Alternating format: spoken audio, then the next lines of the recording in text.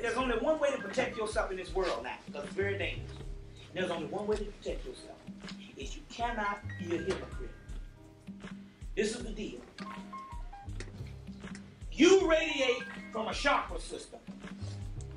Your heart chakra has to be radiating. The chakra system has to radiate above the heart chakra for you to be on a frequency that nobody can touch you. And basically how you radiate above the heart chakra is to be sincere. That's right. Your sincerity is your credentials.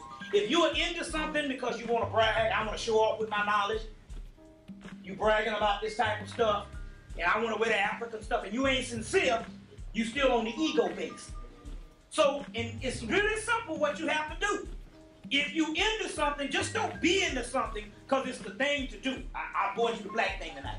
It's to be sincere about it. That's all. That's all. You don't have to do no stuff. You don't have to stockpile. All that's good.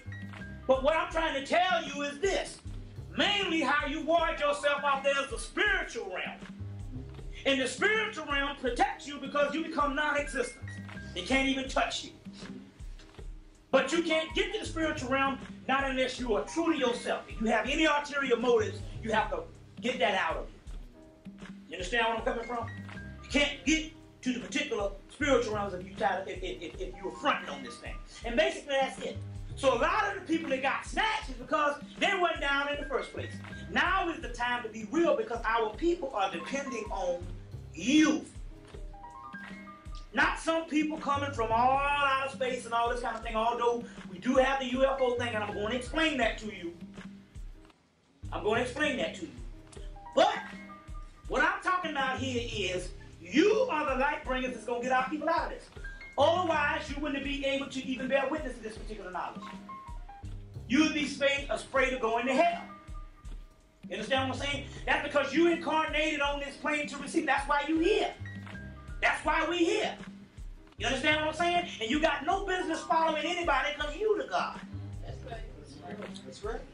Check. So at this particular time, anybody out here claiming to be the Messiah, and you ain't already out of this mess.